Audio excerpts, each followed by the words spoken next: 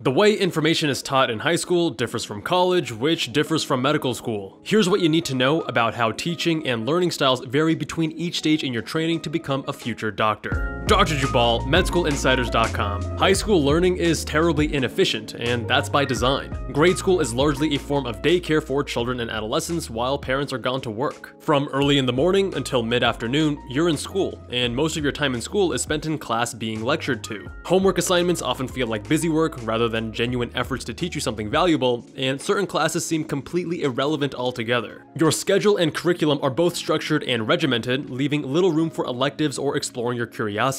Perhaps you have optionality with which physical education or PE class to take, or maybe some selection with the type of history class you enroll in. If you're really lucky, perhaps you get the opportunity for an automotive workshopping class, which I wish I had the chance to do. College is your first foray into adulthood, and for the first time in your life, independence is thrust upon you, both inside and outside of the classroom. Your learning will be more self-directed and independent compared to high school. Compared to high school, you'll spend much less time in class, and there will be many more distractions tempting you away from your academics. Of all the stages in training, college offers the most flexibility in what you actually study. The major you chose will dictate what range of courses you must take over your 4 years. You will still have general education requirements, or GEs, but compared to high school, you have much more flexibility with which courses you take and your day-to-day schedule. You can start early, late, and even have an extra day or two off per week. When I first started college, I hated waking up early so much that I actually signed up for the engineering level calculus to fulfill my mathematics requirement rather than the math course designed for life science majors. The former was much more difficult than the latter, but my desire to sleep in was greater than the spread in difficulty. On the pre-med track, however, there is less flexibility, particularly in the first 2 years. There are certain medical school prerequisite courses you must take, including biology, chemistry, physics, biochemistry, and so on. It's only after fulfilling your prerequisite courses, in your latter 2 years of college, that you'll be able to explore your curiosity and courses related to your chosen major. In terms of learning environment, it's primarily large lecture halls with hundreds of students, at least at larger institutions. But if you attend a smaller liberal arts college, you won't get lost in large auditoriums in the same way. Do note that several of your classes, such as English, will generally be more intimate classroom sessions of 20 or 30 students with active participation.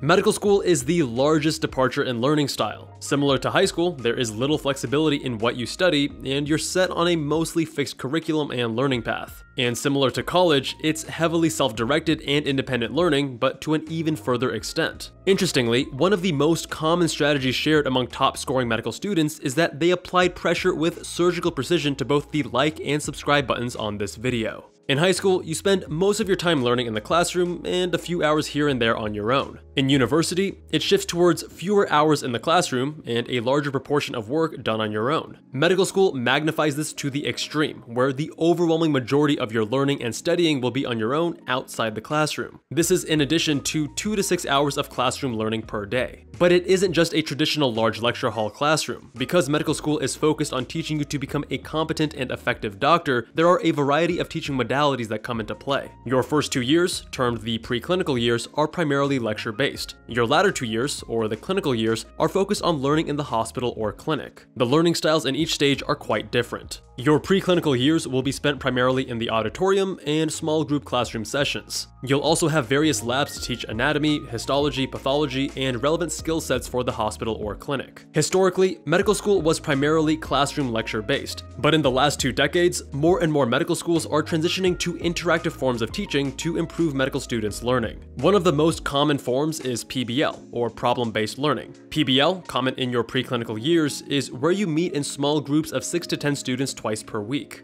On the first day, you'll be introduced to a case presentation. There's a hypothetical patient presenting with a certain condition, and you'll ask questions to work them up. There's a physician facilitator in the room as well to make sure the group doesn't get stuck or derailed. You'll assign various tasks and responsibilities amongst yourselves so that during the next session later that week, each student will teach the others what they've learned. One student may focus on the differential diagnosis, another on the disease pathophysiology, another discusses treatment, and so on. Team-based learning, or TBL, is a hybrid between classroom and small group learning. You'll attend lecture in a large auditorium, but there will be several breaks throughout the lecture to work through problems with a few other students. This type of teaching is less common at most medical schools. There will be other small group forms sprinkled throughout medical school. At my medical school, we had a practice of medicine, or POM course, that was a continuous thread over all 4 years. It covered the ethical side of practicing medicine, to communication skills, to the different types of health insurance models around the world, and so on.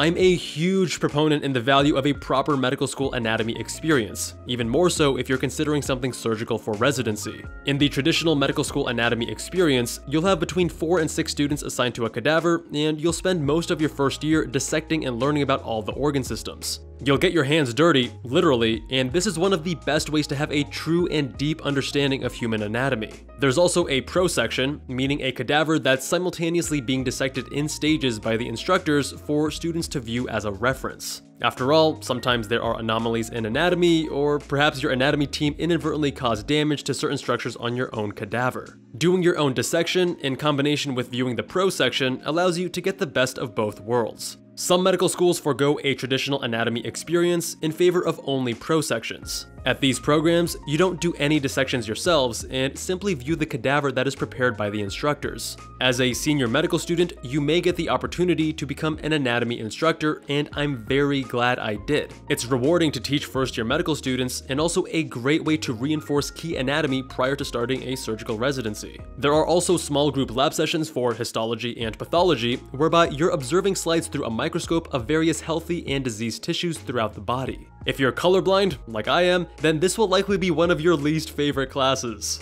Medical school isn't just about learning information, but also learning various skills. On my first day of medical school orientation, we learned how to draw blood on each other, which also served as an awesome icebreaker. In both your preclinical years, you'll spend considerable time in small group workshops learning various clinical skills. This includes everything from the basics of how to use a stethoscope to learning physical exam skills, or more nuanced techniques like performing a lumbar puncture to test cerebrospinal fluid. For most of the physical exams, you'll practice on each other, but for the male and female genital physical exams, you'll have a standardized patient. As you progress to your clinical years, you'll focus on more advanced techniques, such as the laparoscopic surgical techniques. To learn how to be most effective in patient interaction, you'll do practice or group OSCEs, or objective structured clinical examinations, whereby you simulate a patient encounter with a standardized patient. It's completely normal to feel nerves in your first several GOSCEs, as you're being watched through cameras by an attending physician and some classmates, all of whom will give you feedback. Over time and with practice, this will become second nature and any anxieties will vanish. During your clinical years, you'll be primarily self-directed and spending most of your time in the hospital, clinic, or operating room. Learning is less structured and is primarily downstream of what patients you have on your service. You'll occasionally be asked to prepare presentations for the attending and residents based on patient pathologies.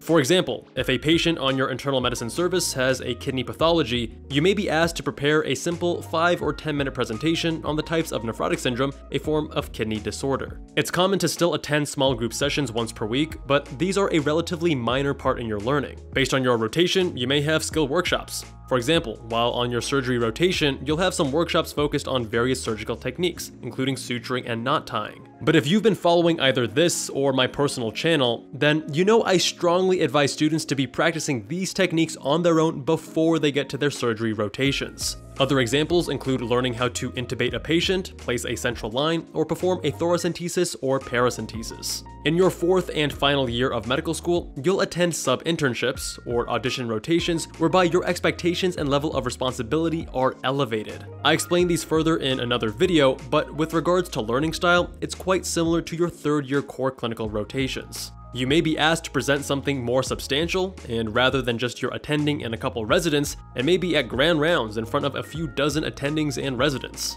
The pressure is on, but you'll be able to handle it. Despite the variety of different learning formats, it's interesting that medical schools don't place a heavy emphasis on learning how to learn. That's the main reason I created this YouTube channel, to help you understand how to study better. And this becomes even more important since the overwhelming majority of your medical school learning will be self-directed outside of the classroom. To be the most successful, you need to be focusing on active learning methods, leveraging the times in the day when you are mentally fresh, and strategic with all aspects of your study environment, including whether you study by yourself or with friends. If you'd like to learn more about how to study better, check out my study strategies playlist or this other video. Much love, and I'll see you guys there.